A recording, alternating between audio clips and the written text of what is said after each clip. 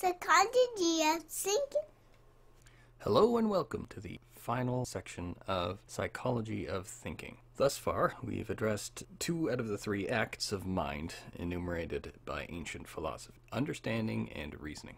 Our understanding is quite flawed due to our imperfect memory, the shortcuts our brain employs, our need to protect our beliefs, and situational concerns like priming and framing. Our reasoning is far from ideal for all of the same reasons, but when these issues arise in the reasoning process, they can be even more harmful, because reasoning is supposed to be the process that protects us from our flawed brains. Reasoning should be the emergency exit to save us from when we are wrong, but we often find a way to make our fire escape lead right back into the burning room we should be fleeing. Reasoning tools we have include making our beliefs explicit and specific, observing the whole spectrum of reality, not just what makes us comfortable, seeing whether our beliefs follow validly from the reasons that we give for them, opening ourselves to the hardest possible tests of our belief, and accepting that observations that contradict our beliefs ought to change our beliefs. These are a bunch of the tools of reasoning that should protect us from our limitations and biases, but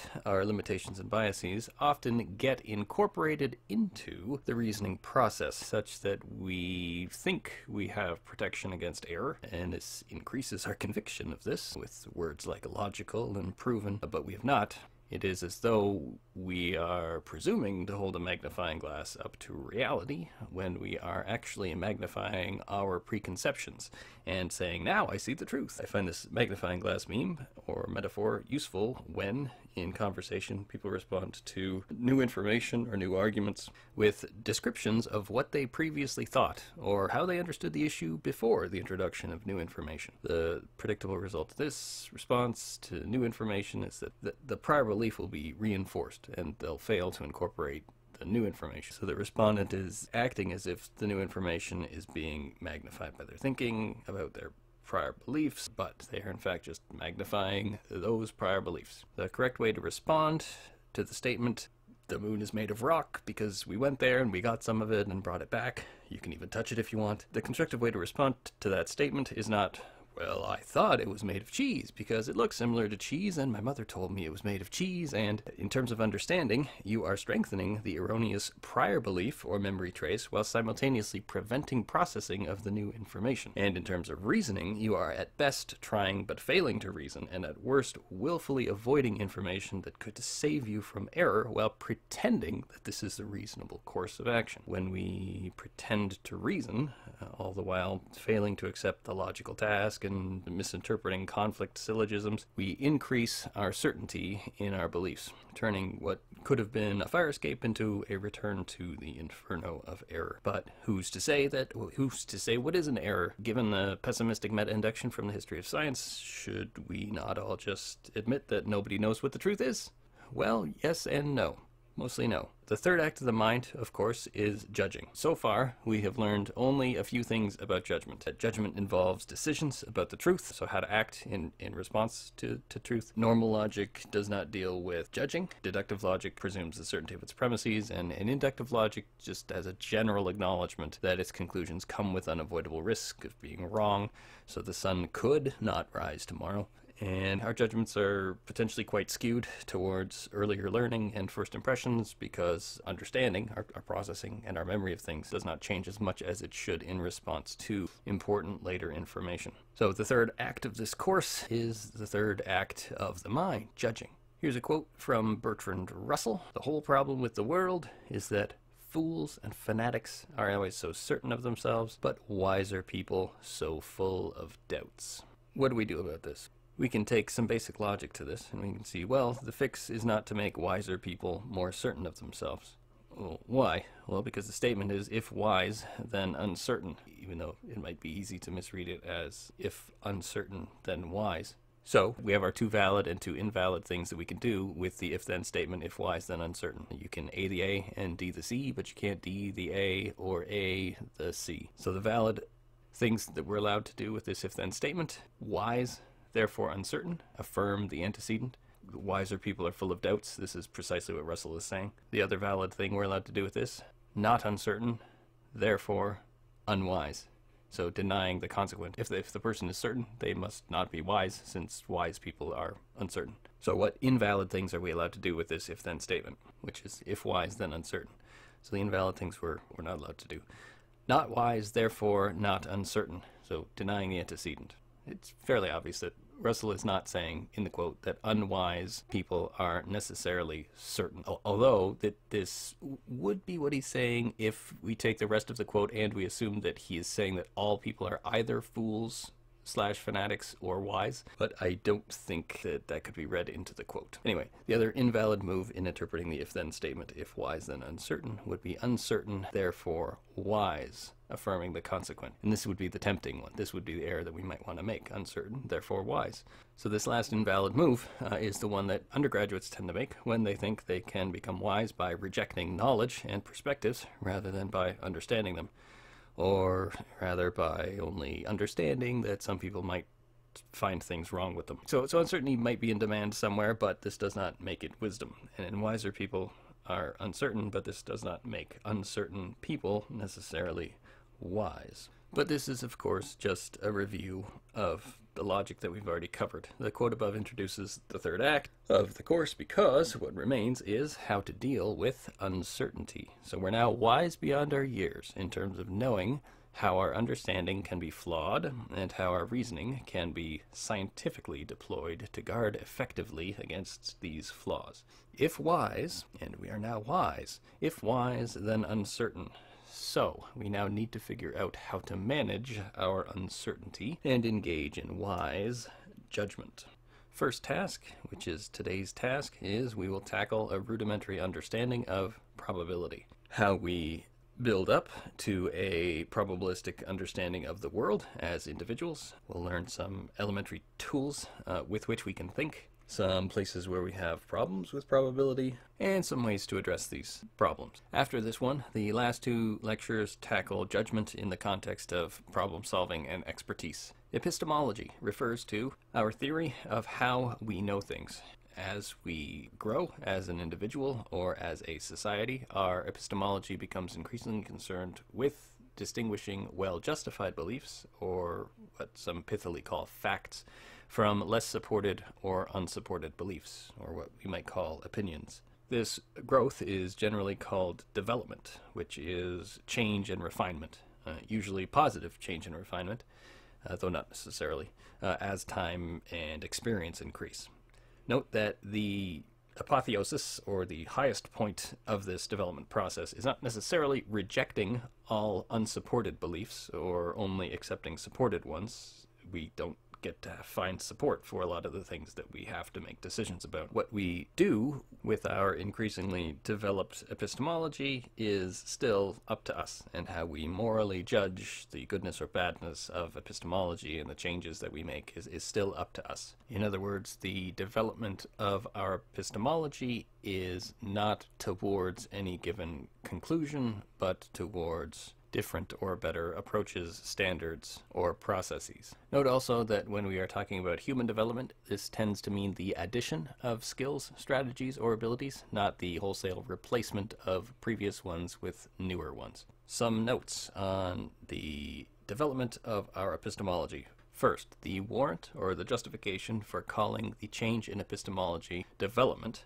We call it development because the change or growth we observe helps us to better interact with the world. All three of the major philosophical forces in psychology, psychodynamic, behaviorist, and humanist, and any of the biological approaches which would follow evolutionary theory, have observed that the health or well-being of the individual is a function of the accuracy of one's representation of reality. For the psychodynamicists, your pathology is a function of how much or how often, in order to avoid anxiety, your ego defense mechanisms tend to distort reality. For behaviorists, effective behavior is that which is rewarded by the environment, so to survive, one should be wired, firstly, to be rewarded for actions that help survival, secondly, to discriminate behaviors that are effective from those that are not, and thirdly, to change or to extinguish our behavior when the environment or the rewards change. So to do any of this, one needs to consistently identify and differentiate aspects of reality, as reality is what things and rewards are made of. For humanists, especially Rogerian person-centered therapists, the idea of your own personal growth being a function of accuracy is called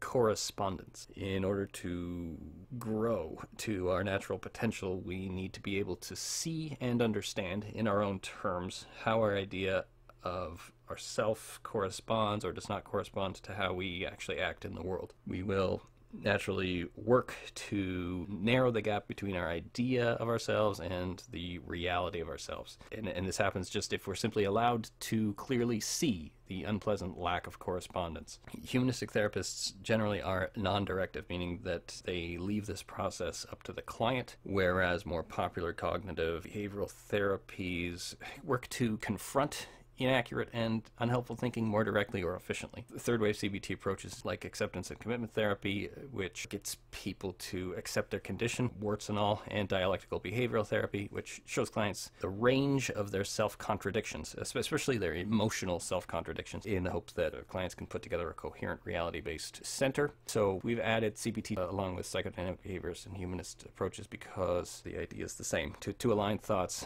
with what would work in reality. Biological approaches similarly see things like perceptual systems and their resultant behaviors or beliefs. If these perceptual systems don't lead to effective actions, then they are essentially evolutionarily wrong, in the sense that if one does not survive to procreate and have offspring that also survive to procreate, then one's genes die out. So in other words, your eyes or ears and your brain have failed to keep your genes alive if they did not respond to reality in a way that makes you reproduce. So this doesn't mean that survival or survival promoting actions are morally good, just that those are the mechanisms that surviving organisms have evolved in order to be here and will continue to have for eons if they survive, whether we like these mechanisms or not, and whether we bother to understand or acknowledge them or not. Now, across all of these models, moving one's individual epistemology, one's individual theory of how one knows, from simply seeing or hearing and accepting toward distinguishing the strength or accuracy of one's knowledge is developing insight, reality testing. For psychodynamicists, it is developing a more mature personality with less use of what they call primal or even psychotic defense mechanisms, which just means ones that are developmentally younger, ones you might have used as a baby or an infant or a toddler that don't look great if you use them as an adult. For behaviorists, it is discriminating between and generalizing across that which rewards and that which does not. For humanists, developing is having a self-concept that corresponds with reality, so one can self-actualize one's truest desires. For CBT, it's having effective beliefs, usually less negative ones, to better act in the world. And for biological approaches, development is aligning behavior with effective survival, mating, investment in offspring. So the idea here is more accurate views of the world are more developed and healthier views of the world.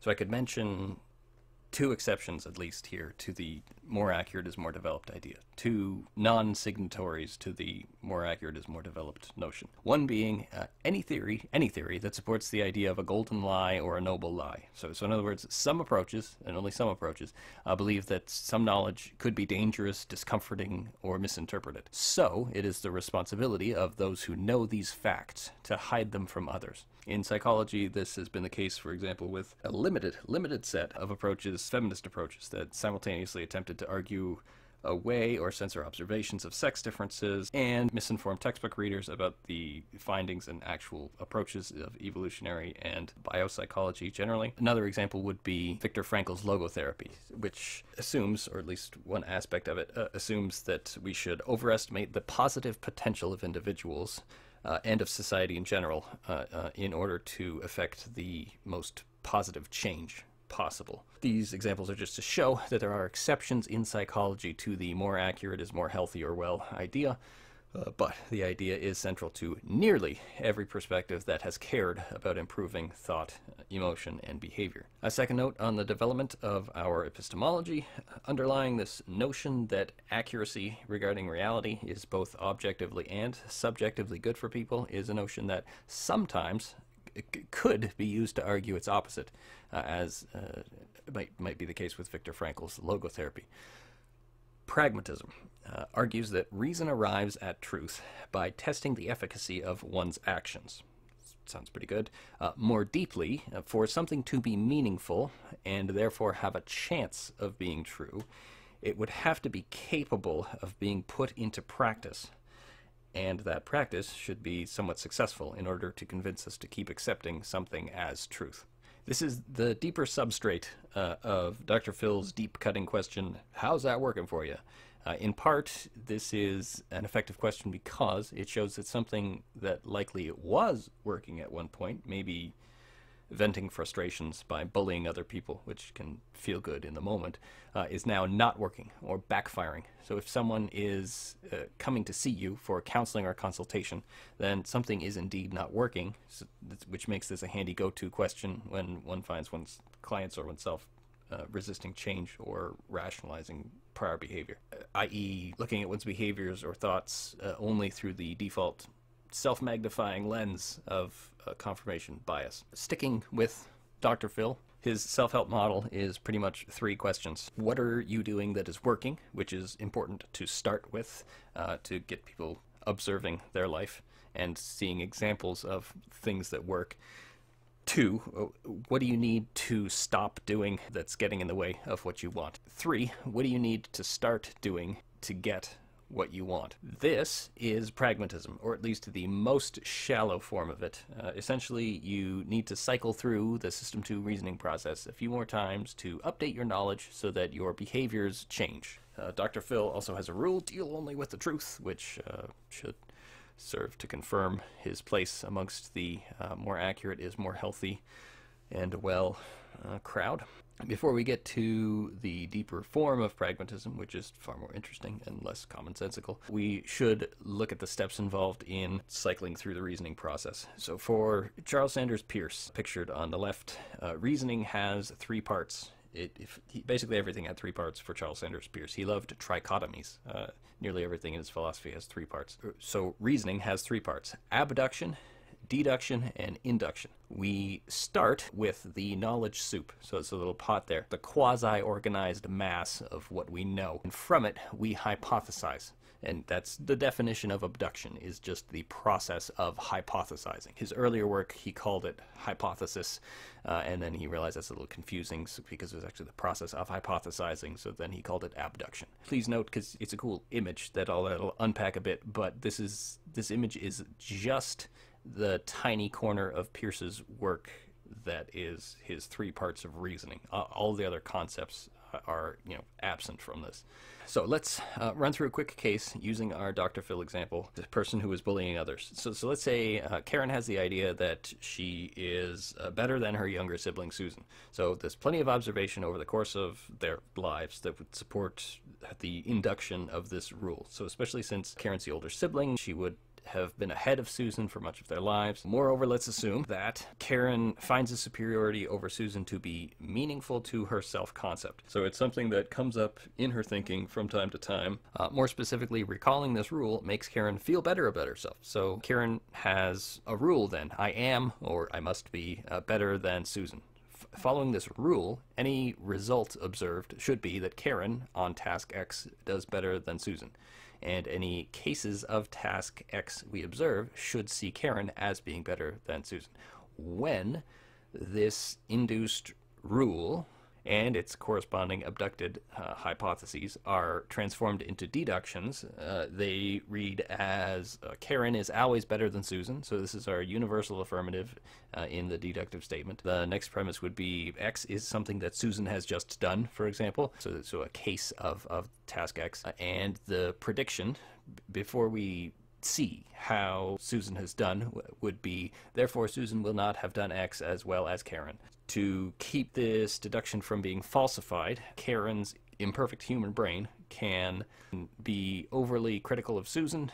She could inflate Karen's own ability, or otherwise, make excuses or seek exceptions. The bullying because that was a problem. Karen was bullying Susan. The bullying might come from Karen being overly critical in this case. Maybe that criticism has actually worked in the past. So maybe when they were younger, when Susan tried something and showed promise, Karen would discourage Susan from doing it again, thus preventing Susan from getting better, so that she was never better than Karen at anything. Karen could also fail to falsify her deduction that she made. So let's say we're in the reality where Susan is actually doing something better than Karen. Karen could fail to falsify the deduction by using the magnifying glass, right? By magnifying her own preconceptions to distract herself from learning about this new bit of reality. So maybe Karen starts listing all the things that Karen is good at, saying something like, well, Susan just did X pretty well, but Susan is the person who failed at Y and Z, and well, I did a great job on Y and Z with very little effort, and but she did poorly on them.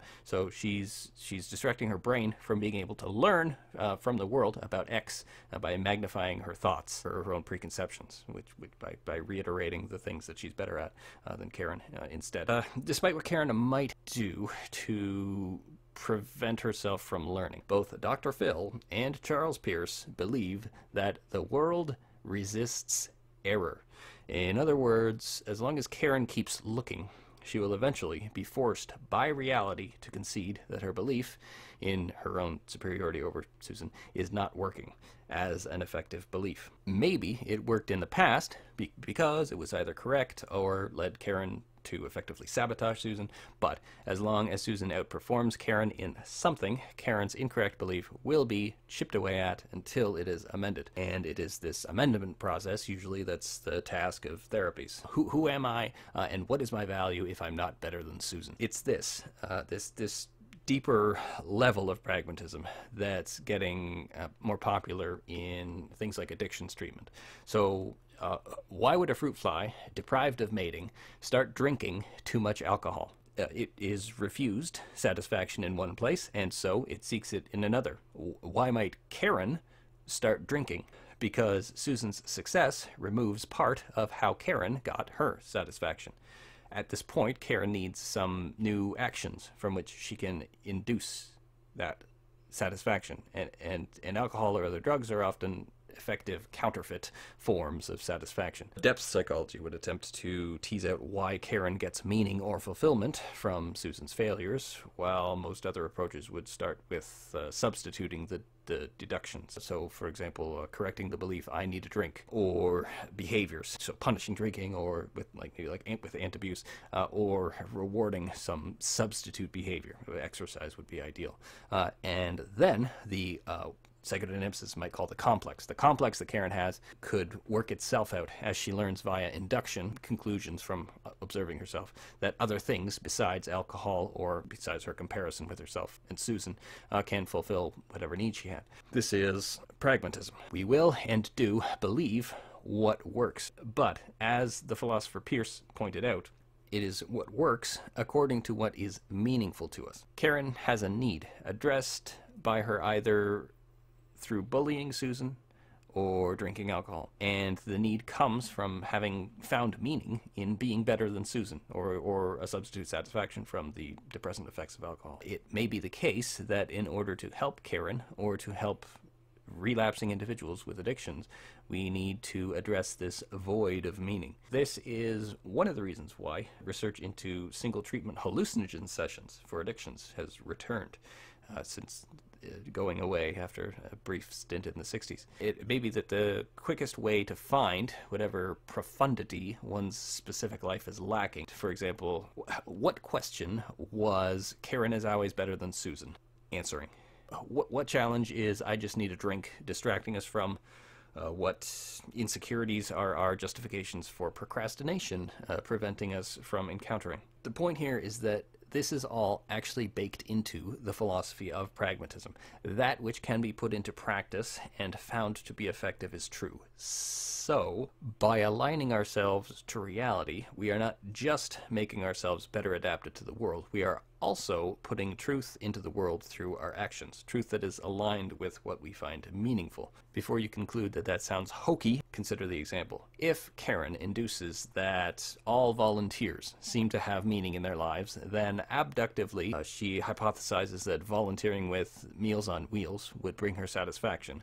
Her consequent deduction, volunteering brings me satisfaction, could lead to many actions and observations that do not just change her own knowledge, but the observable knowledge of others. And if her deduction is correct, and this is observable by others, she is influencing the truth, or at least knowledge of it, in the direction of her belief, because it leads to action and is effective. So in other words, people see her being fulfilled and having satisfaction, and that makes not just her own knowledge of volunteering leading to satisfaction more true, but also potentially other people's knowledge of this fact more true as well. Of course, the flip side here is that she could also turn out to hate volunteering and thus contribute to falsifying her induced rule that all volunteers have meaning in their lives. Either way, pragmatism cares about what you put into the world and how it helps to make the truth. And it does this without falling into either naive realism or subjectivism or relativism. More on that in the next slide, but first, it was mentioned that pragmatism could be used to argue that accurately regarding reality is not both objectively and subjectively good for people. Okay, how? One of Frankl's logotherapy ideas is that having unrealistically high expectations for people helps them to actually accomplish their highest real potential. In other words, inaccurate beliefs lead to the best results. Pragmatism has no trouble showing this to be either true or false, depending on how Frankl's therapy actually does. So note that this would not make the unrealistic expectations accurate. They're still unrealistic, but rather it would demonstrate that aligning oneself to reality, i.e. more accurate is more healthy, is in fact not the best approach, and self or other deception yields the most health and wellness. So logotherapy is all about finding and nurturing what is meaningful to you. So Peirce and his often like-minded contemporary William James would likely have no problem admitting its potential value. So aligning to reality, especially when this is hard, is the target of most psychology, and the pragmatic philosophy undergirding most of psychology acknowledges that it is the results of your attempting to do this, of your attempting to line up with reality, that determine the truth. And so they acknowledge that you have to pay attention and you have to cycle through the reasoning process. This brings us to our developmental model of epistemology. First of all, since this is development, we could start with Jean Piaget, who noted that we reorganize our knowledge schemes only as necessary. So in other words, it is only when we encounter a failure of our ability to act or understand effectively that we engage in accommodation. If our schemas are performing fine, we are in equilibrium with the world. If they start failing us, we experience disequilibrium and change our thinking. That process is occurring at all stages of this model, summarized in Deanna Kuhn's great textbook, Education for Thinking. Now, since this is a stages model, we should remind ourselves that passing a stage does not mean leaving it entirely behind. Stephen Jay Gould noted our tendency to focus on what's new in a given stage and forget what was already there and never left or never leaves. His example was that images of the Cretaceous period depict the Tyrannosaurus rex because that's where we first find the T-Rex. But these images don't highlight things like the coelacanths, because coelacanths have been around since the Devonian period and are still around today. So this leads people to forget that the coelacanths were also around in the Cretaceous period, and they're still around today, playing an important role in their own ecosystem. The analogy with epistemological development here is that we may develop new skills or priorities at later stages, but that does not mean prior skills and priorities have left us. The Cretaceous period may have been the age of the T-Rex, big and bad and impressive, but surviving through the Cretaceous and even afterwards, are the coelacanths. They never went away despite being overshadowed by later, cooler things. That said, these are the stages that most of us develop through as we age and gain experience. The epistemological stages. First, realist. Something exists, therefore it is true. A, therefore A. Realist. Nice and simple. Ages 0 to 4 years old. You can expect this type of epistemology. Absolutist. Something exists, therefore it is true. But some people could be wrong about it. So it's A, therefore A, but maybe sometimes B by accident. Multiplist. Multiple opinions exist, therefore they are true, or false, or whatever. A and B, therefore A and B. Finally, evaluativist. Something exists and opinions exist, therefore we should see how well the opinions line up with the something. A and B, therefore A or B. Getting a little deeper now. Realist stage. Truth goes from reality to person or people, and it is not in our realm of consideration that this process could be broken or different for different people. Reality leads to truth. If I know that the cookies are in the cupboard and I know that Jenny wants a cookie, then I will be surprised, even as a toddler and an infant, if Jenny does not first look in the cupboard for the cookies. My knowledge should be everyone's knowledge. It's egocentrism. And we should all have the same beliefs because we all look at the same reality. In your intro psychology course, the textbook gives you a grown-up heuristic version of this, and it calls it the curse of knowledge. We assume that others will know what we know. This assumption could be seen as the foundation of the enthymetic argument from the reasoning lecture. The Aristotelian enthymetic argument, the hidden argument. So we have hidden or unstated premises because we think everyone knows that, in the example of the child arguing for a smartphone, the fairness is everyone having the same thing. So we all move beyond realism, but we do not leave it entirely behind. Even the philosophy of Peirce, as we just mentioned, includes the idea that reality is corrective. Reality is resistant to error, which is a tenet that Charles Peirce's philosophy shares with realist philosophies. The absolutist stage of the school-aged child, or rather, which starts with the school-aged child. The school-aged child knows that people can be correct or incorrect about things, but holds the idea that this correctness is determined by the absolute correct or incorrect nature of beliefs. The idea that in reality things are either true or untrue. So two young children might have an argument over which is bigger, the CN Tower or the Great Pyramid of Giza. Right or wrong is not up for challenge. The issue of whether or not one of them needs to be wrong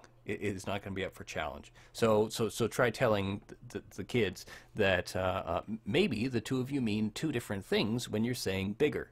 Like, see how poorly that goes. But at some point, they will understand the importance of this question. The level of thinking here is what's demonstrated when we say it's a fact, as if that provides like a premise for a conclusion. So, which if we did state that, then it would just be circular reasoning or begging the question. The statement "it is a fact" is a placeholder for the actual evidence or demonstrability of that fact. Your conclusion is that X is a fact. An argument would consist in demonstrating how we know it's a fact. The first pangs of this growth in kids seems to be the use of authority. So who said it, which is still something that we need to appeal to for most of our knowledge, unfortunately. So, like, for example, how do you, okay, let's think of one. How do you personally know that broccoli is healthy for you and bacon isn't? Very few of us could break down a convincing argument that is not circular.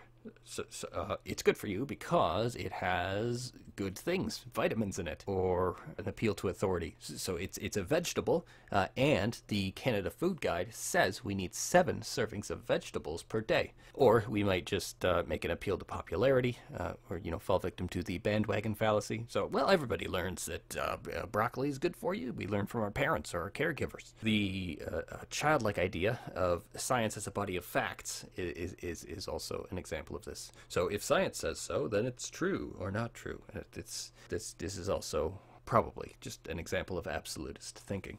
And a significant fraction of us humans do not develop our epistemology past the absolutist stage, especially if we've latched on to a very good system of appealing to different authorities, or appealing to one authority which does our thinking for us. But most of us move on to multiplist. So, where were we previously? Things are either true or not true, and we can find that out through authority figures, or through appealing to science. So let's develop into a multiplist and say something like, what if science is just another opinion? Well, welcome to the multiplist stage. In the absolutist stage, we learned to appeal to authority, but by the time we get to the multiplist stage, we have likely learned that authorities contradict themselves. Any one authority could contradict itself internally. So, unfortunately, the Catholic Pope cannot be both infallible and apologetic for past Pope mistakes. Maybe we realize that our religious doctrines contradict themselves. The necessity of the religious meme to benefit followers often comes in conflict with meeting the higher ideals of humanity and beneficence to all. Or maybe we are the victim of an injustice at the hands of the system or an individual that we've had high regard for. Our particular stories aside, we learn that there are alternatives, and that the very thing we used to choose between the alternatives might be just another alternative. Add to that the social emotional pressures of adolescence, and one's epistemology often just washes out into the word whatever. If I do not choose, then I cannot be wrong. If I have no beliefs, then I cannot harm or offend anyone with them. Truth is a matter of taste, culture, preference. We each choose our preferred truth, and it's silly or wrong to tell someone that they are wrong. Oh wait, that doesn't scan, does it? And another challenge here is the magnitude of emotional response is huge when we're adolescents. We have trouble even as adults because we conflate what feels emotionally wrong with what is empirically wrong and what's morally wrong. As we've seen, for example, with conflict syllogisms, when we have trouble distinguishing what's logically wrong, if it's something we agree with or that something evokes emotion. So you can combine that entangled mess and then add in, an overactive emotional reasoning heuristic. So well, the more I feel it, the more it must be true, and then we can hardly blame youths for escaping into the welcoming nihilism of whatever they need to. As some of you may remember, being a multiplist is a terrible experience. So most of us do grow out of multiplism and further develop.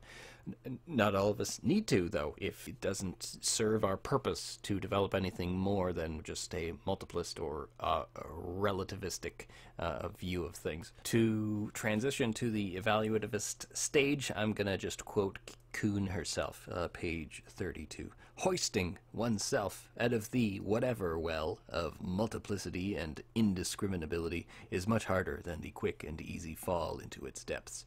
By adulthood, many, though by no means all, adolescents will have reintegrated with the objective dimension of knowing and achieved the understanding that, while everyone has a right to their opinion, some opinions are in fact more right than others, to the extent that they are better supported by argument and evidence. Justification for a belief becomes more than personal preference. Whatever is no longer the automatic response to any assertion. There are legitimate discriminations and choices to be made, rather than facts or opinions. Knowledge at this evaluativist level of epistemological understanding consists of judgments, which require support in a framework of alternatives, evidence, and argument. This cognitive evolution cannot, by itself, yield the valuing of intellectual engagement, but it does provide an essential foundation for its development. Adolescents who never progress beyond the absolutist belief in certain knowledge or the multiplicities equation of knowledge with personal preference, lack a reason to engage in sustained intellectual inquiry. If facts can be ascertained with certainty and are readily available to anyone who seeks them, as an absolutist understands, or if any claim is as valid as any other, as the multiplicist understands, there is little point to expending the mental effort that the evaluation of claims entails.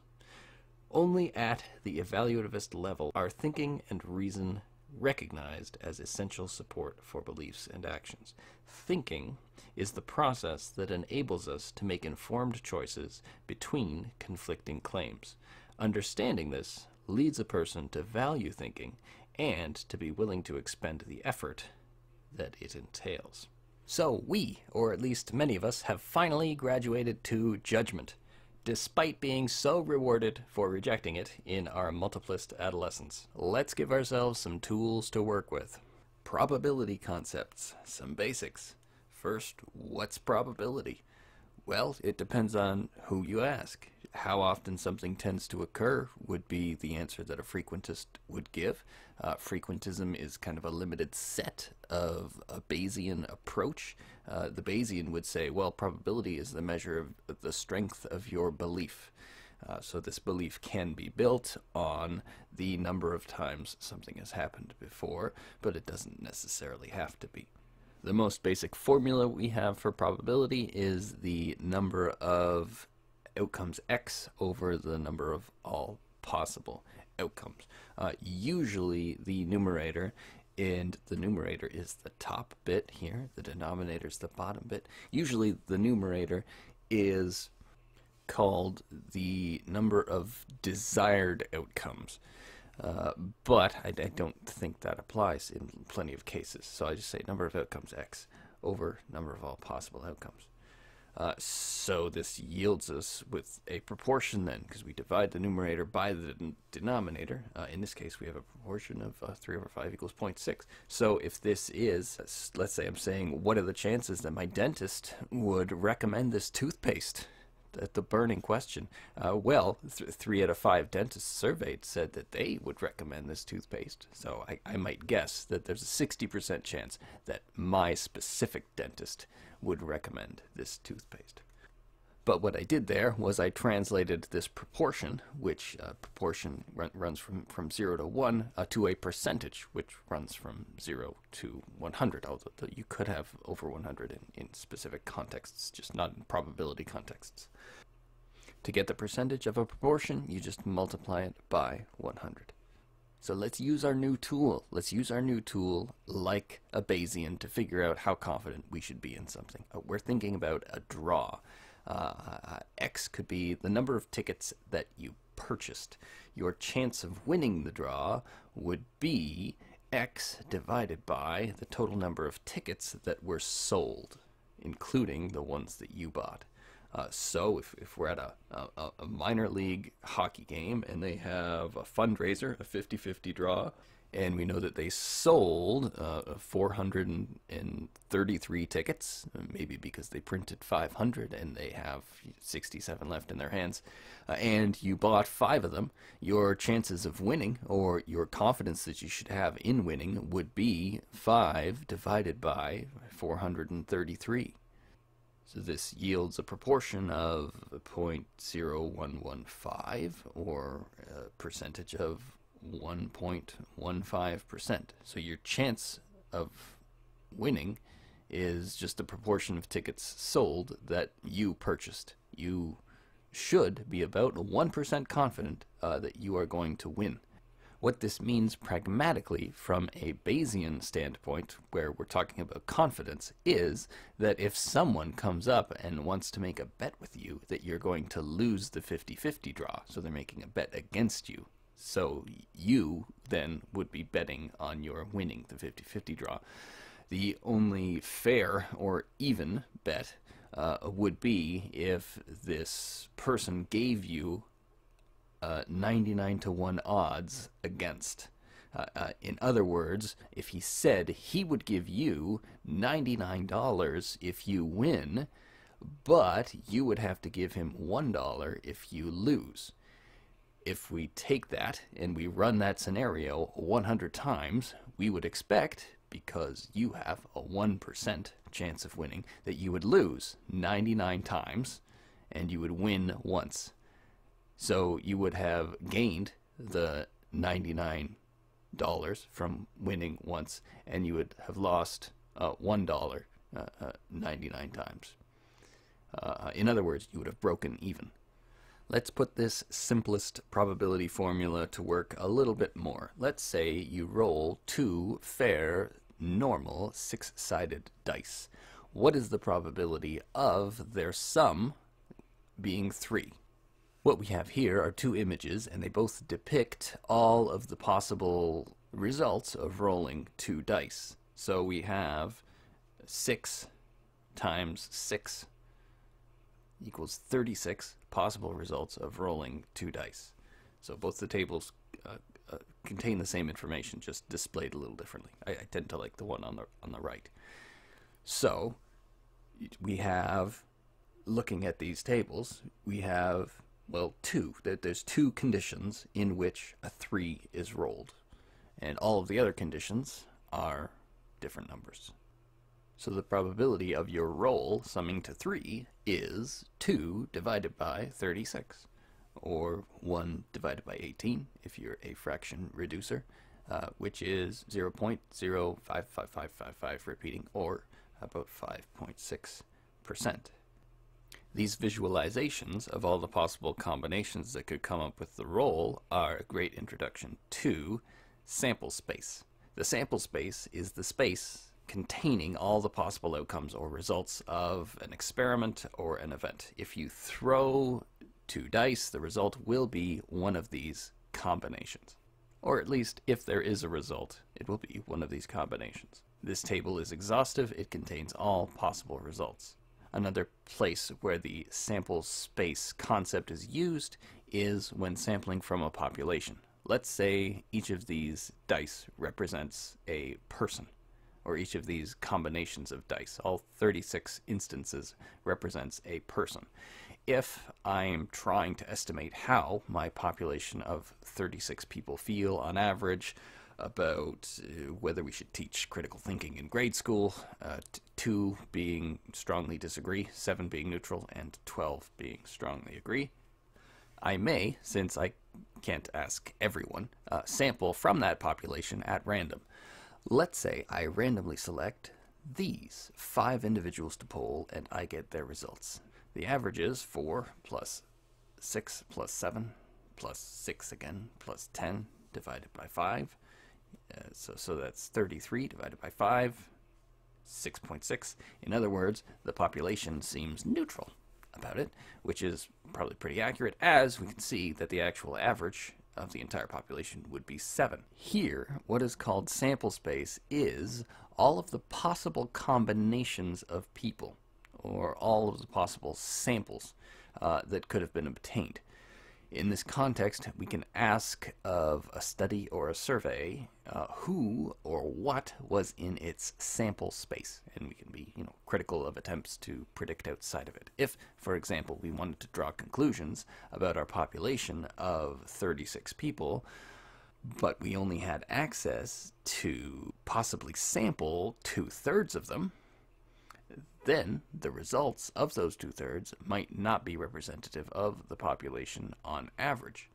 In this case, the average would be low and could especially be not representative of the excluded third. So in this case, the excluded third has a very high average. These are the 5s and the 6s combinations.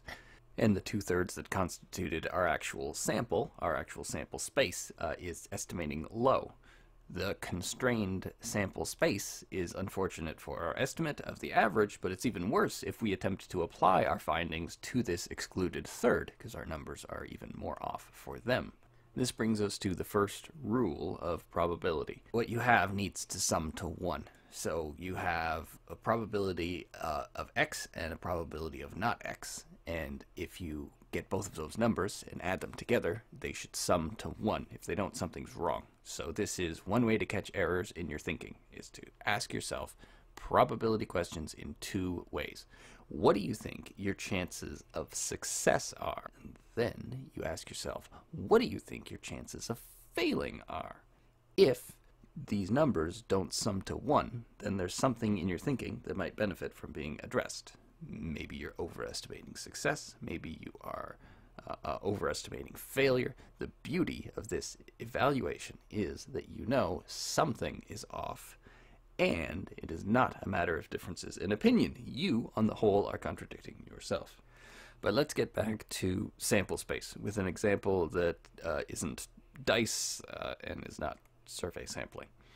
In probability, the idea of a sample space is very useful for getting one's head around any given problem. This is a question that is by no means intuitive to answer, but go ahead and give it a shot.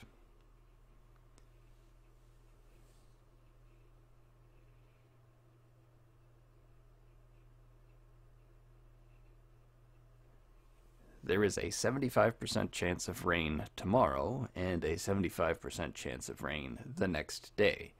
What is the probability that it will rain in the next 2 days? I gave this question to the students in my graduate class in Statistics for Forensic Science. So all of them had science undergraduate degrees, and all of them were in a graduate level statistics class. And yet I got 4 different answers from the class to this question. It's not easy. I invite you to pause and try to work out an answer for yourself, to experience the torture that is figuring this out and then not knowing whether you're necessarily 100% correct. Now, of course, there is a formula to help us, and this is called the second law of probability, or the sum rule, at least the sum rule for overlapping variables. But, of course, life doesn't come with instructions for when to apply this particular formula versus the many others that you may recall from high school or university. Here is how you would compute it, but that's not very gratifying because this wouldn't necessarily help me know when to apply this formula in the future. One way we can get the answer without knowing which formula is the correct one, and without reinventing the formula with our genius, would be to map out the entire sample space and then add up the favorable X or rain events. So what do we have? Let's check it the grunt way. Tomorrow it can only rain or not rain. The day after that it can only rain or not rain. So we have a probability of it raining on both days. That's 0.5625. The probability of it raining and then not raining, so we're going from left to right here, the probability of it raining and then not raining, which is 0.1875. The probability of it not raining and then raining, which is also 0.1875. And the probability of it not raining and then not raining, which is 0.0625. The last bit of the sample space is the only bit where it did not rain over those 2 days. So the rest of the probabilities could be added up to give the probability of it raining in the next 2 days, or you could just subtract the not raining value, 0.0625, from 1. Note that the proportions or the probabilities in sample spaces always have to sum to 1. It's very easy to make a mistake where you forget to multiply 2 proportions together or something. So if you map out all the possibilities and the total probability is not 1, you've either hacked the universe or you have made an error. And what are these different branches in your sample space? These are different realities, and the realities don't lie. Before we move on to the third rule of probability, because I'm sure you're all itching for that, let's learn something important. Memorize this sentence. Conditional probabilities are not symmetrical. You don't have to know what it means yet. Just try to get the rule into your head. Conditional probabilities are not symmetrical. First, some examples that are 100% obvious. The probability that you are Canadian, given that you have been Prime Minister of Canada, is near certain.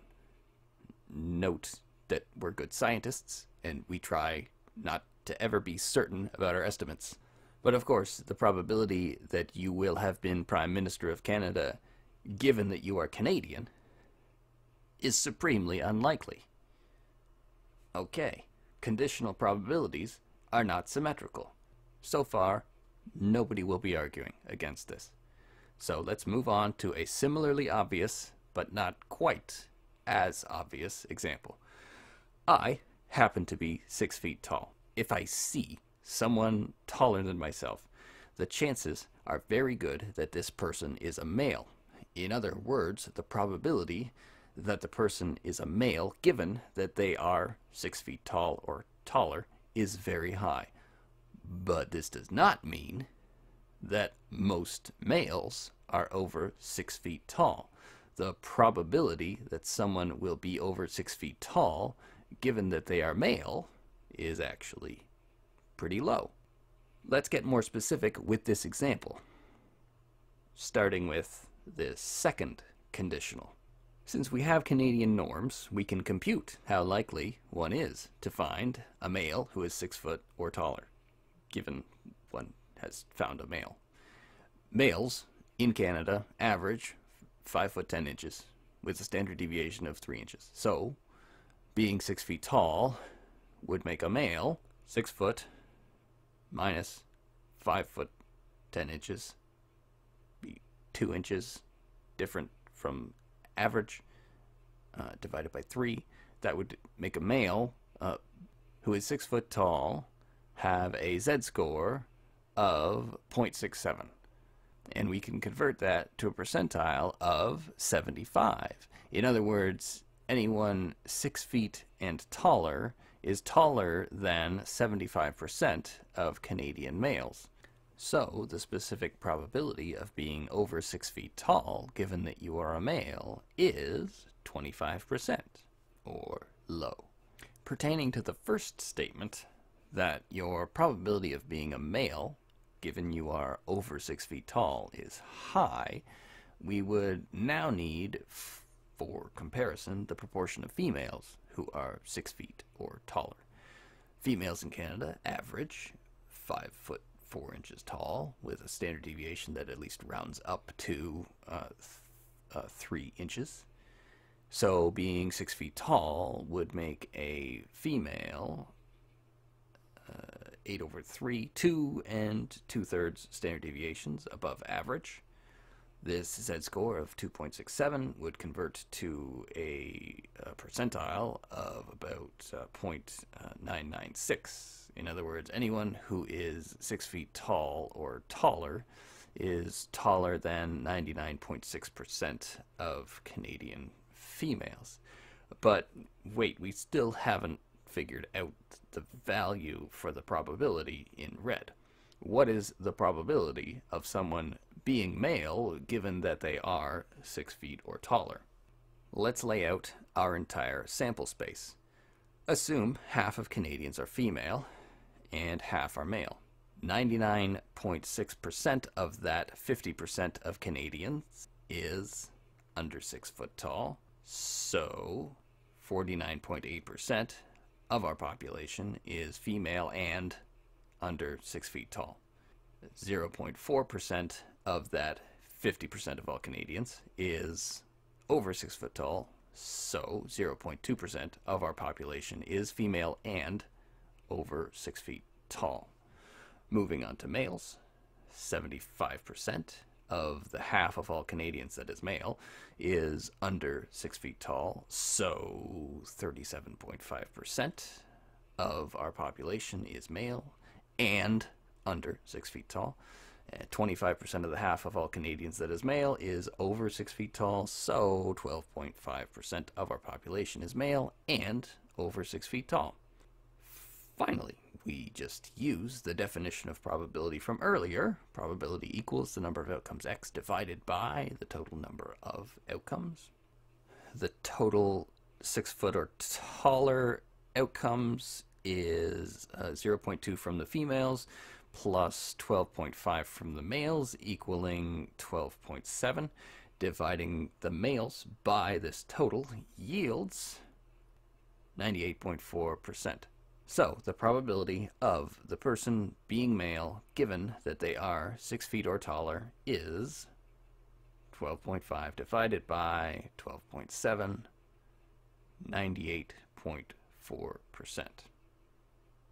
Okay, so the chance of being 6 foot taller, given you're male in Canada, is 25%, while the chance of being male, given that you are 6 foot or taller in Canada, is 98.4%.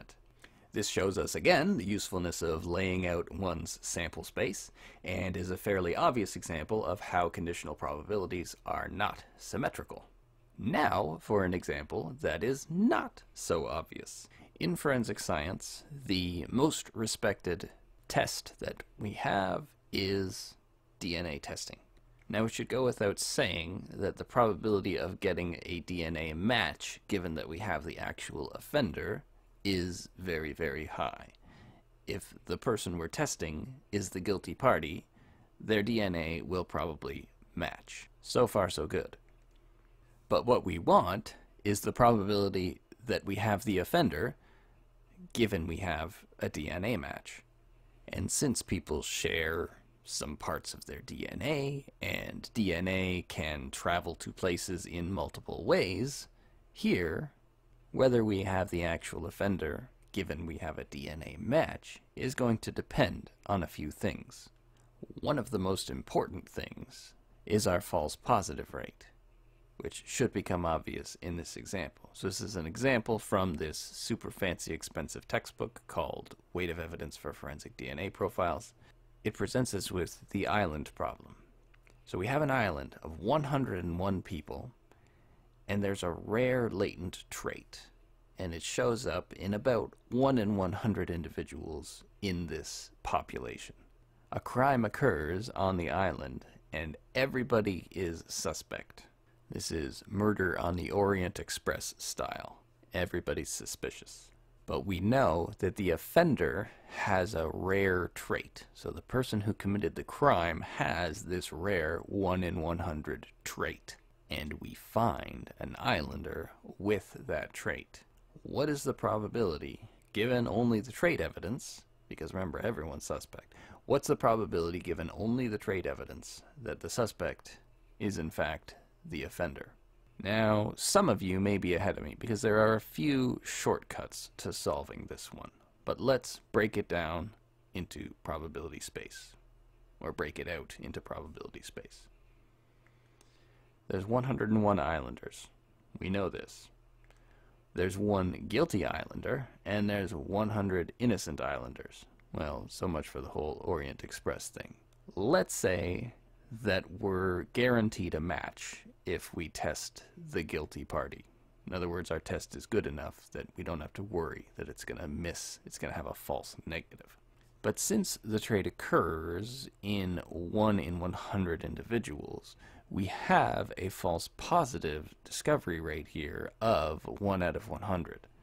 So of the 100 innocent islanders, if we tested them all, we would expect to match 1 falsely.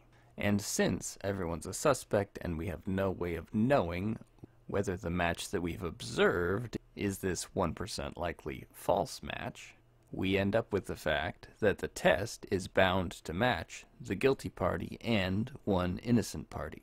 So the denominator for our simplest equation of probability is going to be 2, and we have 1 match. That's the correct match. So the probability that we have that correct match is 1 over 2, or 50%. In other words, the chance of getting the trait evidence if the suspect was innocent is small, but the chance of the suspect being innocent, given we found the trait evidence, is still 50-50. The tendency to get confused by this is called the fallacy of the transposed conditional. So we had a probability of a match given that the suspect is innocent, and that is quite low. That was only 1 in 100. But the actual value we care about is the probability that the suspect is guilty or innocent given that we have a match. And that more important question for the trying of fact is what we call evens, 0.5. Put another way, saying this result would be very unlikely if the suspect was innocent does not mean that the suspect is likely guilty. Attempting to transpose the conditional in this way has a special name called the prosecutor's fallacy. So you emphasize the former, which is kind of irrelevant, in order to argue for guilt. The difficulty people tend to have in accepting this particular example of conditional probabilities not being symmetrical, or our tendency to transpose the conditional, is why we started with two examples that are easier. Don't just take my word for it with this example. Work on it until you understand it. Identifying fallaciously transposed conditionals can be a huge benefit to your understanding of things. For example, if someone is a mass shooter, they are likely mentally ill, a gun owner, and male. This does not mean that being any of these things, nor even all of these things, makes one likely to be a mass shooter. These things could, but the first conditional does not actually imply that they do, despite what our brain wants to do with it. Okay, probability problems, or things your brain tends to do that get in the way of your judgments about uncertainty. First up, gambler's fallacy. Thinking that independent events are non-independent. So the classic example here is people flip 5 heads in a row, and then they think, well, I must be due for a tails. So they think that the prior heads have some influence on the next flip of the coin. Of course, they don't, which is not something easy for us to believe. Other examples include, this Tim Hortons cup must be a winner because 1 in 10 is a winner, and the last 10 cups I had weren't winners, so surely this Tim Hortons cup is going to win me something. Actually, this particular Tim Hortons cup has absolutely no memory or knowledge or association with those prior Tim Hortons cups you had. It's an independent cup, believe it or not. So, no, this cup is not more likely to be a winner just because prior cups were losers for you. The same logic applies to slot machines. It's a strange reversal of learning to think that I have been losing at this machine for so long that it must be a good decision to keep going because I must be due for a win at this machine. But it's what happens because of the gambler's fallacy. Next, in complement to the gambler's fallacy, we have the law of large numbers. Now, unlike the law of small numbers, which is named as a joke, the law of large numbers is actually a law. If something is rare in the population, let's say it happens in 1 in 1,000 cases, but you see 2,000 cases, you can expect to see that rare thing. So the law of large numbers says rare things are probable if you have large samples or lots of experience, or if you're cycling through samples often. So the example I like to use, because people have actually collected data on this, the relative risk of dying from falling versus dying from a vehicular accident, the example I like to use is you will eventually fall down some stairs. You're going to fall down some stairs. It's probably going to happen. So let's say this is 0.001% chance. So that's 1 in 100,000 of you falling down some stairs. If you have traversed stairs more than 100,000 times, it would be expected that you would fall down. Other examples, for every 100 people you encounter, you can expect about one, a little less than one, to be a psychopath. So most of us have probably interacted with psychopaths. If you speed enough, if you drive your car over the speed limit enough, eventually getting a ticket becomes likely. Let's say you're out recreationally shooting hoops and you're shooting from the 3-point line. Eventually you will hit one. But unfortunately, that doesn't necessarily mean that you're getting better at it. The law of large numbers applies here too. Throw enough bricks at the basket, and eventually one of them will make a sweet, sweet swoosh sound. It doesn't mean you're any better after that swoosh than you were before. So let's put these together, because these two belong together. First of all, the gambler's fallacy reminds us of independence. In other words, the difficulty of predicting a single given case, even if we have observed plenty of instances. The problem is the case is independent of other events. If we have lots of good data collected and we understand base rates and everything, we will do very well at predicting sets of cases or sets of events because you guess the baseline and then you're right on the whole. But for any individual case, it's very easy to be embarrassed because it's not necessarily one of the cases that's going to fall in line with the base rate. So the gambler's fallacy reminds us of independence of events, and the law of large numbers reminds us of our cumulative risk. In other words, the fact that with enough observations, it is improbable that a rare thing would not occur. The improbable is bound to occur at some point, but at some unknown point, as the gambler's fallacy reminds us. We tend to erroneously turn the law of large numbers into the gambler's fallacy. So this one is more likely to win because I'm due. So, ideally people would keep in mind and understand both of these ideas together. The law of large numbers does not validate the gambler's fallacy. The single event that you're trying to make a prediction about, if presuming it is actually independent of prior events, does not care about your past experience. There is also a bit more behind gambling continuance, or people continuing to gamble, and it's a more general idea. The sunk cost fallacy. We tend to chase bad money with good. So the fallacy here is we think that we can somehow get the lost value back or fix the prior decision that we've made. This is one of the targets that Responsible Gambling Council and other places that try to prevent gambling addiction aim at. There's this idea that we can justify prior losses if the next game turns into a win, or there's the idea that maybe we can win back some losses. There may be some, just world fantasies happening here where you think, well, the universe owes me to win this time. But of course, the sunk cost fallacy is probably not manifested in your life as a gambling problem. It's probably manifested as something else.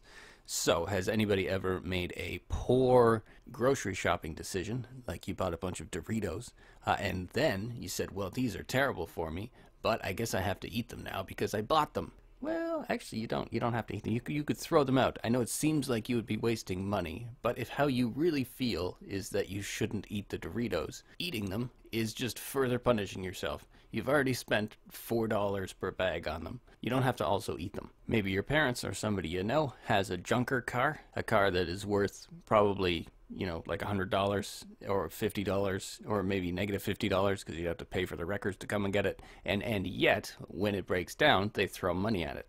A $2,500 repair on your transmission in order to fix a van that is not worth $1,000 anymore is a bad idea, and yet people make this call all the time.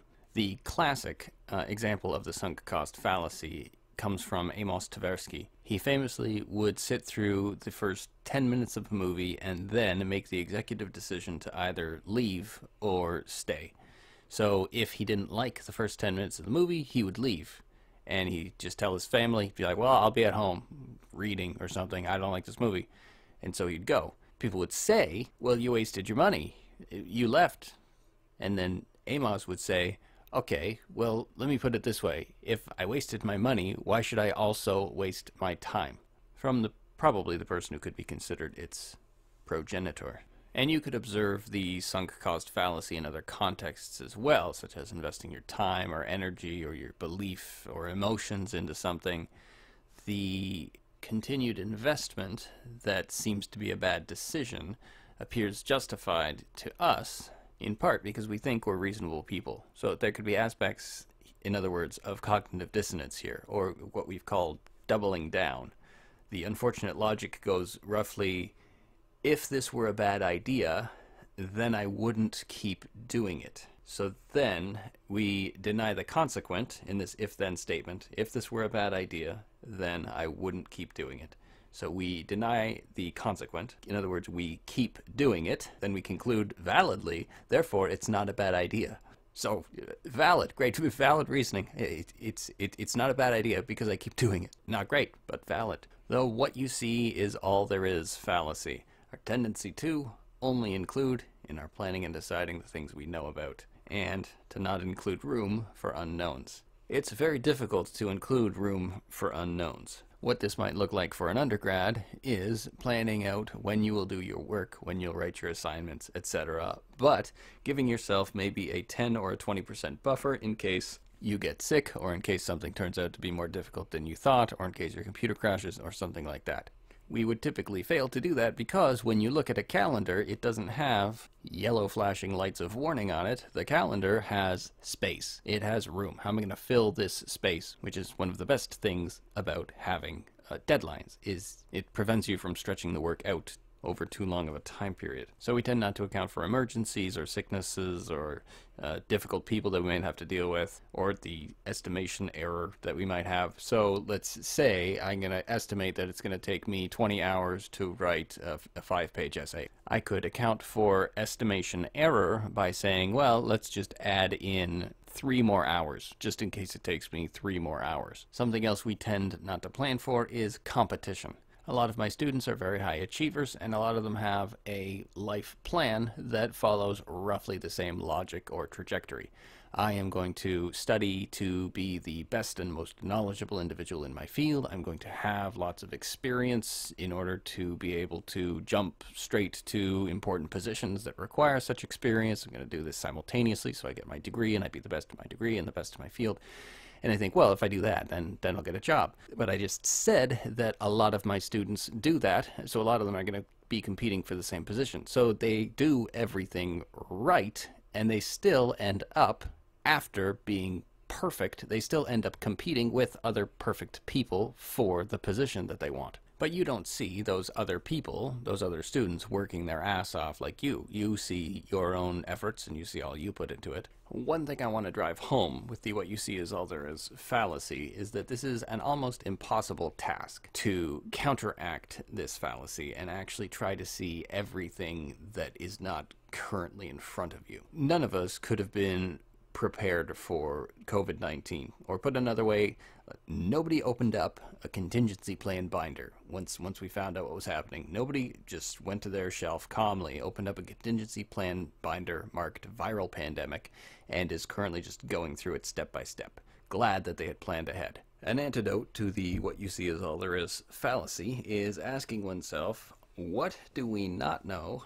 Or what knowledge or data do we not have that might be useful? The difference between this and the availability heuristic, since many things could be described as both. For example, if someone wants to argue to their town council to lower the speed limit, they may bring someone into the chambers who was injured by a car. And this might be persuasive because there's a lot of work in there. Availability, saliency, pathos, in addition to our what you see is all there is tendency to not zoom out and ask contextualizing questions that might show us how little we have thought through the situation. The difference between what you see is all there is and the availability heuristic is that the former, what you see is all there is a more specific indictment of not considering things other than what is salient, whereas the latter, the availability heuristic, is a description of what tends to happen when we do consider the alternatives. However cursorily or hastily, we lean toward the decision for which it is easier to think of confirming or affirming cases.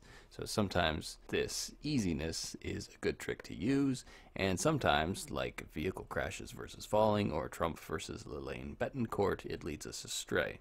With what you see is all there is, we've started to encroach upon the world of planning. So there's something just called planning bias, which, since they are our plans, the bias is likely a flavor of my side bias. In other words, planning bias might be due to overestimating ourselves. So here's an example of planning bias. Scottish Parliament.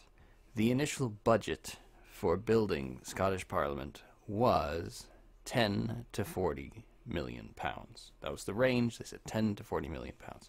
This was in July of 1997. Next year, so 1998 in July, they said, well, we need a little more money. The actual budget now is somewhere between 50 million pounds and 55 million pounds. Okay, 11 months later, June of 1999, the budget goes up to 109 million pounds. 10 months later, April 2000, the budget increases from 109 million to 195 million pounds.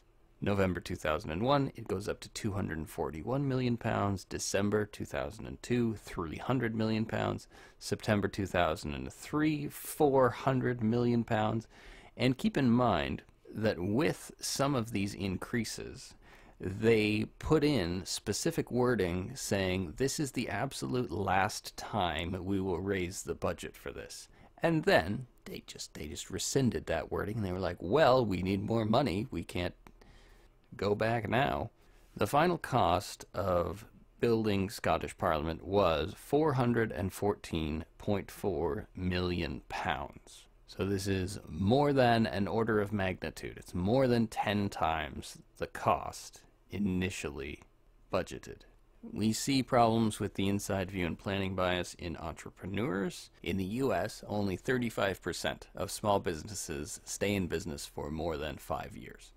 If we call this more than 5 years success, then we have a 65% rate of failure. But if we ask entrepreneurs to estimate their chance of success, not surprisingly, the average answer is more than 35%.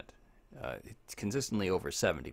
In other words, there's a clear Lake Wobegon effect here, where there are definitely plenty of wrong entrepreneurs overestimating themselves. But let's put this into perspective. We arguably need this bias in order to have industry and awesome developments. Pointing out that most entrepreneurs are wrong about their anticipated success is not to say that the world would be better if they adjusted their thinking. I think the world would be worse if we all had a more accurate but uninspiring, depressive sort of realism. Entrepreneurs will also estimate the chance of success for a business like theirs at about 60%. But of course, their estimates of their own success are over 70. So in other words, there's a my side or inside view bias that translates to, at least on average, a 10% boost in their prediction of their own success. At the more extreme end, we see the individuals who may be throwing off the average here, because 1/3, 33% of the entrepreneurs we asked estimated that they themselves have a 0% chance of failure. Where, of course, if you take them at random, they actually have a 65% chance of failure. It's worth reminding ourselves of the Lake Wobegon effect, since it is one of the ways that we can empirically see how prevalent my side bias is in the world. So in Thinking Fast and Slow, Kahneman observed, and this is a quote, "Most people genuinely believe that they are superior to most others on most desirable traits. They are willing to bet small amounts of money on these beliefs in the laboratory." That would be a pretty easy way to make money, right? You get people to bet that they're better than the average driver, and guess what? Most of them fail. 90% of drivers think they're above average drivers. I'm actually impressed that 10% admit that they're not. 95% of teachers think that they are better than average teachers. Generally, the more you value a trait, the more likely you are to think that you are above average in it. Now, this is in part because we devalue traits that we are not high in, or skills that we're not good at. How many people do you know who think that math is not important in the real world? Well, guess what? It's only gaining in importance. Look at the flatten the curve rallying cry. It presumes a knowledge of how frequency distributions work. Mathematics is the new literacy, is the new being able to read. And we're in the Middle Ages. We're in medieval times in terms of mathematical literacy rates.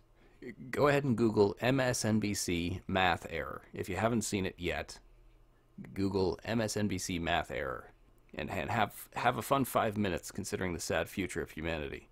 Go ahead, I'll wait.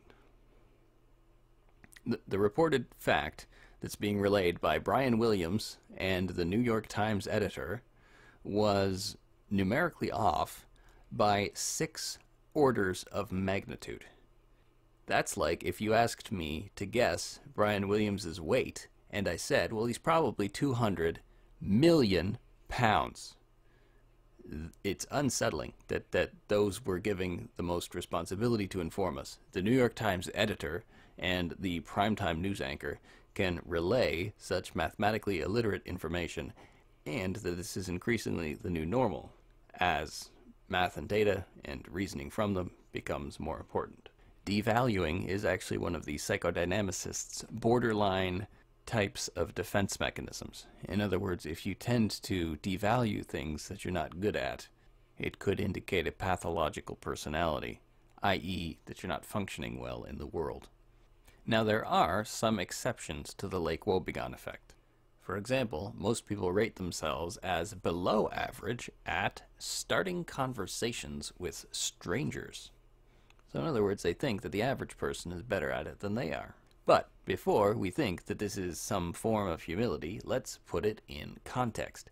When we ask people, especially young people, to rate how good their social skills are, between 90 and 99% say that they are above average. This may just seem like cute self-affirmation, but these beliefs are killing people. Most people think that they are above average at multitasking, including if we specifically ask them about texting while driving, which in simulation studies is roughly twice as dangerous as driving while moderately intoxicated with alcohol. So one can know that it is dangerous for the average person, but they can think that they're above average and therefore it's not dangerous for them. And thanks to the Lake-Wobegon effect, everybody can think this about themselves. Overconfidence. Most of us tend to overestimate the likelihood of our own success. In one study, we had chief financial officers predict stock performance, and we measured how sure they were that their predictions were correct. And in order to stack the deck in their favor, we took only the cases for which they were at least 90% confident in their predictions, meaning they should be wrong at most only 10% of the time.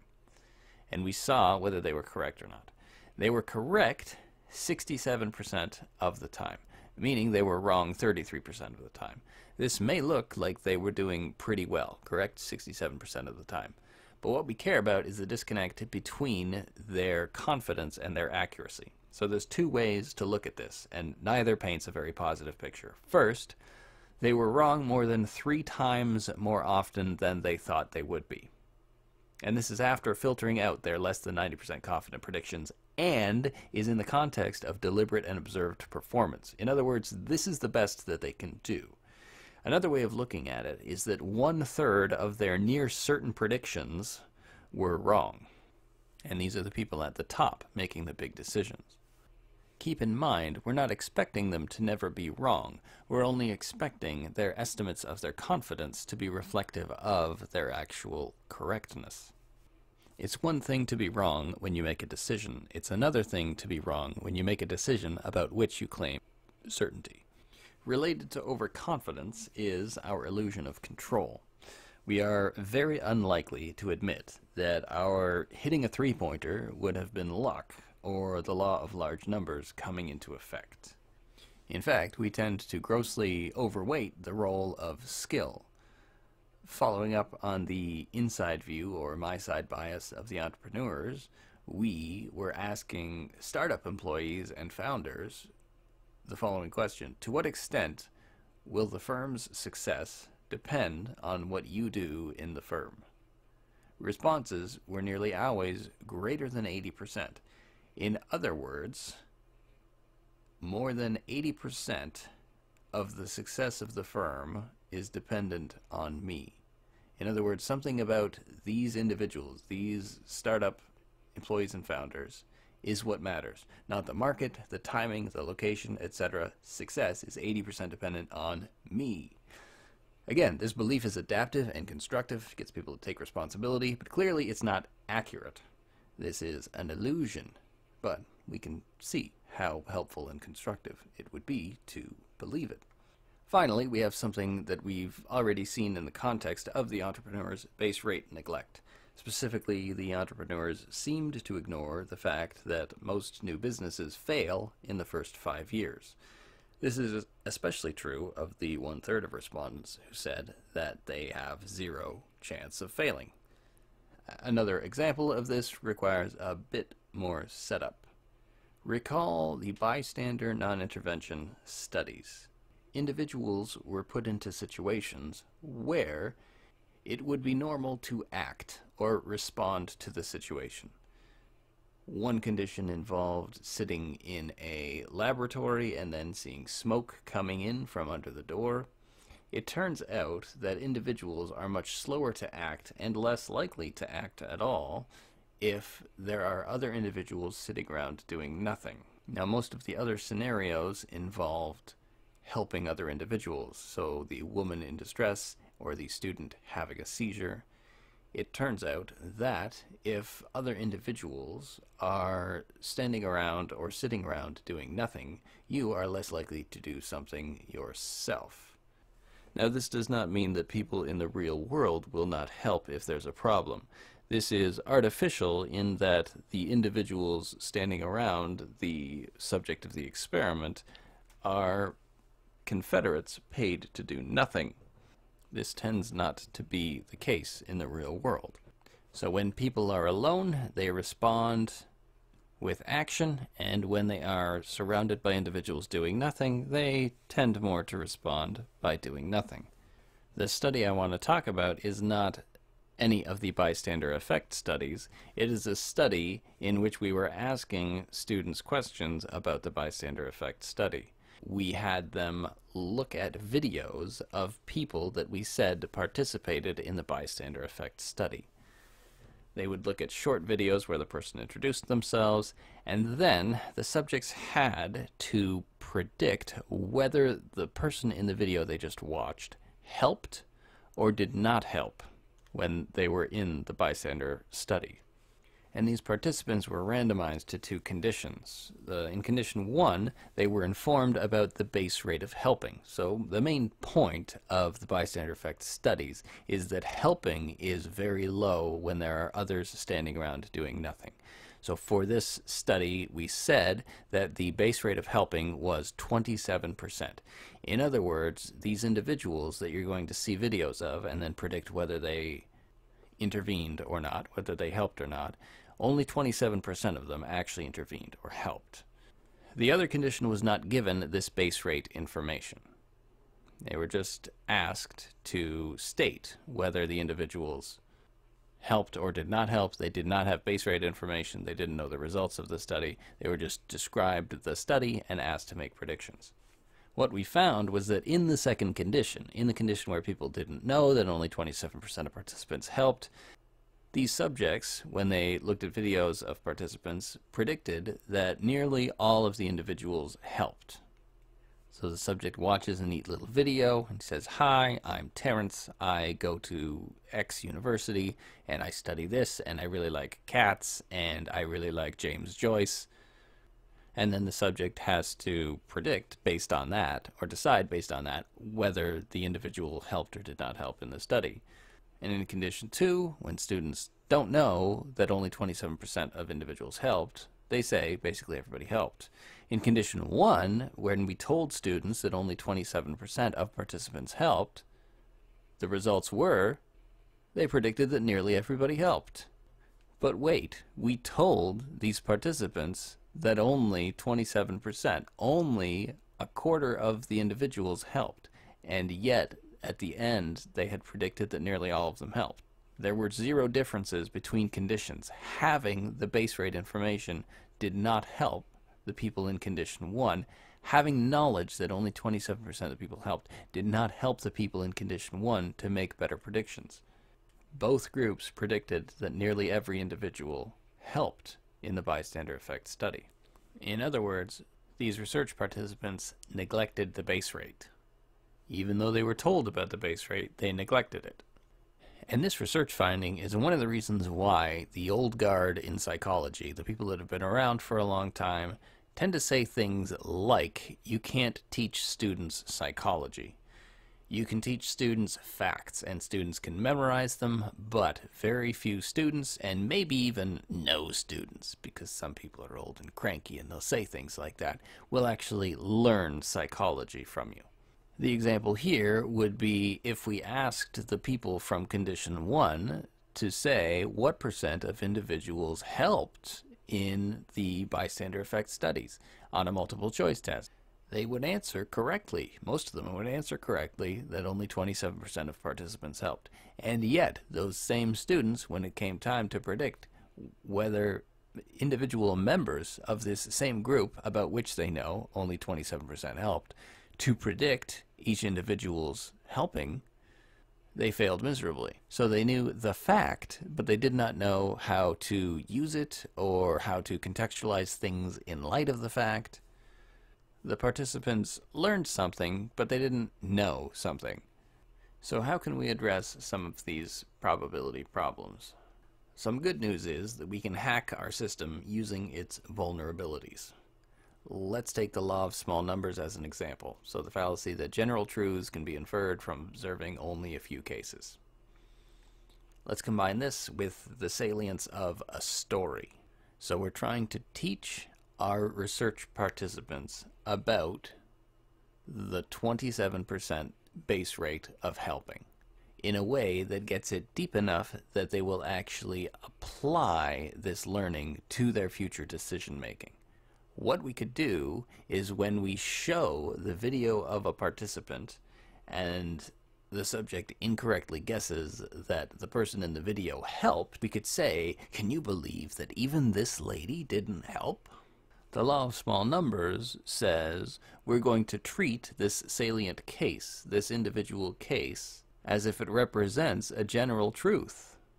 In this way, we get the 27% base rate from being a fact on the surface that one would answer correctly on a multiple choice test to being something that might actually be incorporated into their future predictions. This is using a fallacy, the law of small numbers, to teach something accurate, the use of base rates. Other tools we have include the 4-cell approach to avoid planning bias and what you see is all there is types of oversights. Let's take building the Scottish Parliament as our example, and we're going to fill in the quadrants with language that comes from Donald Rumsfeld's response to a question about Iraq and weapons of mass destruction. He said, "Reports that say that something hasn't happened are always interesting to me, because as we know, there are known knowns. There are things we know we know. We also know there are known unknowns. That is to say, we know there are some things we do not know. But there are also unknown unknowns, the ones we don't know we don't know. And if one looks throughout the history of our country, and other free countries, it is the latter category that tends to be the difficult ones." So Rumsfeld gives us 3 quadrants. So we have known knowns, known unknowns, and unknown unknowns. But reasonably speaking, we could also say that there are unknown knowns, or surprises. So the known known is what you know that you know. The unknown known, it would be a bonus, is something you knew that you didn't know you knew. There are known unknowns, something you know will vary, but you don't know specifically how. And you have unknown unknowns, something you just can't with any accuracy predict because it wasn't on your radar to begin with. So for a known known in building the Scottish Parliament, you're going to know what the cost of cement is. Great. For an unknown known, let's say you are a local bidder and you are bidding against companies that are not local. You might not realize that you have this strength, but you probably know about the reliability of the weather and how to plan for, what's going to happen with certain seasons, how wet it's going to be, etc. So that might be an unknown known that you have, a little bonus that you didn't realize you could use to your advantage. And then there are known unknowns. Anybody who knows a contractor knows that people are constantly changing their minds, they're adding things on to contracts. Projects change and generally get more expensive. This is a known unknown. I know that I don't know how much the project is going to change, but I generally know the direction it's going to be in. And of course there's unknown unknowns. When they were building the TTC line to York University, they hadn't planned for a death on the job site, and the death on the job site shut things down for about a year.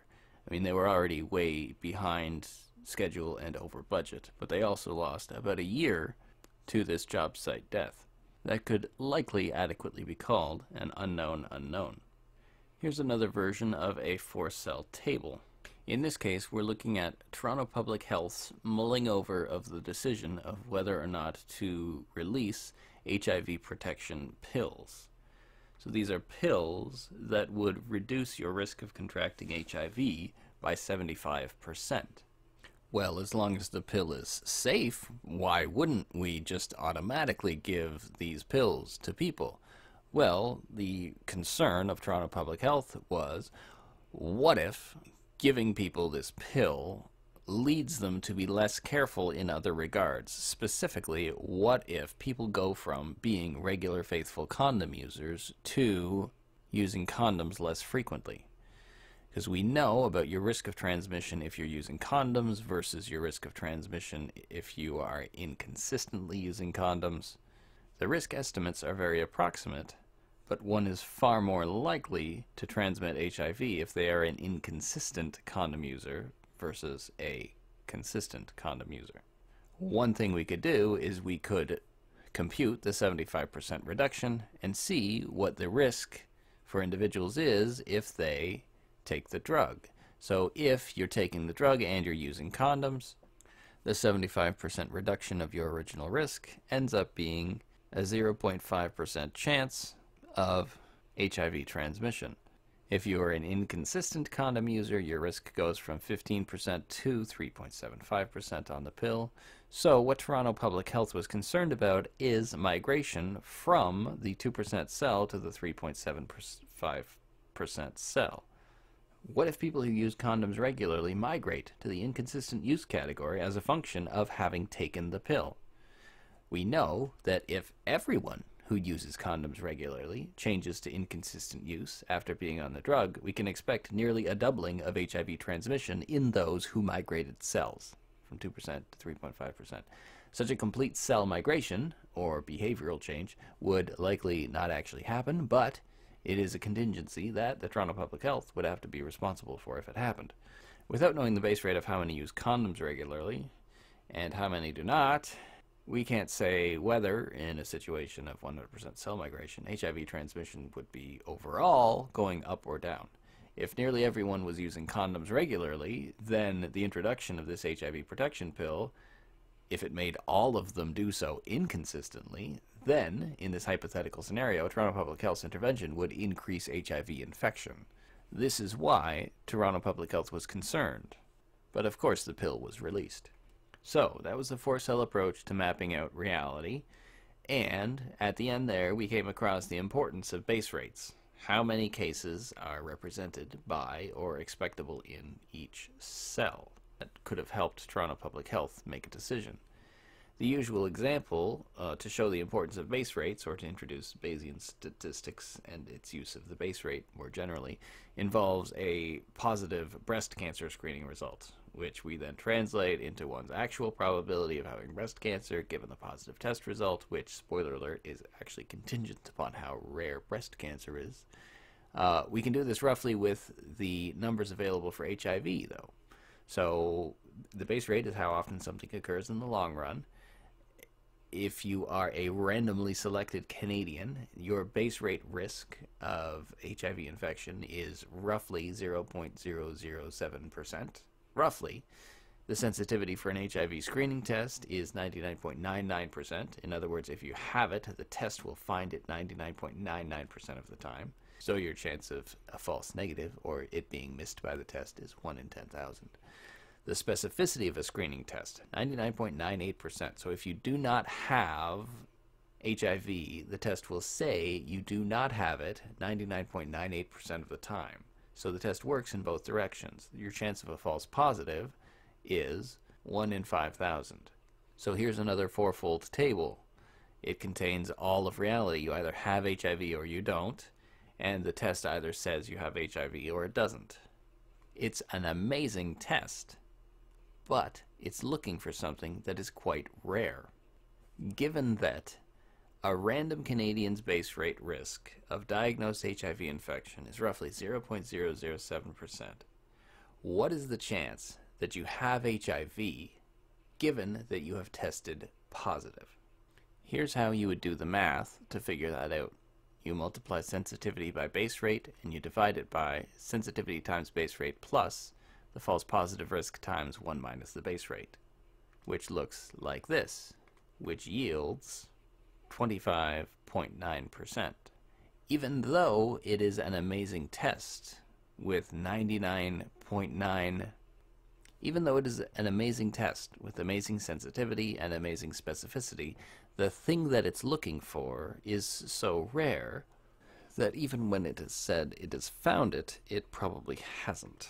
So what would we do or decide in that case?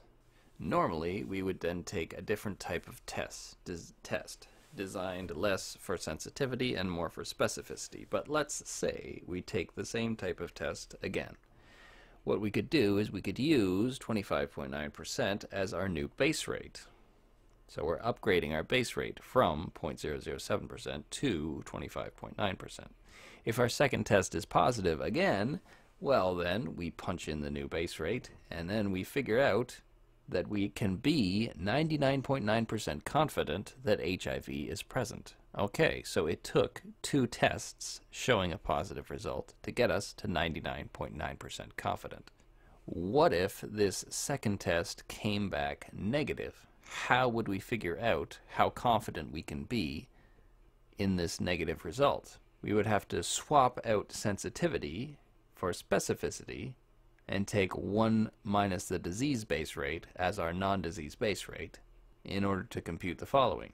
Specificity times base rate divided by specificity times base rate plus false negative risk times 1 minus base rate, which looks like this and yields 99.996% confidence that HIV is not present. So we can see that even though we have an amazing test, if we change the base rates, the accuracy of the test changes. So the base rate or the prevalence of something is an important part of interpreting any given test results. Despite this, some of the people we pay the most to keep society going tend to make rather egregious base rate errors. The general rule regarding statistical literacy is that 80% of whatever group you are testing will misapply statistical concepts, and this includes statisticians and instructors of statistics courses who, for example, tend to misapply null hypothesis testing concepts. It includes medical doctors who tend not to understand or apply base rates with respect to tests, and to the judge who stated the following: "The test is of high quality.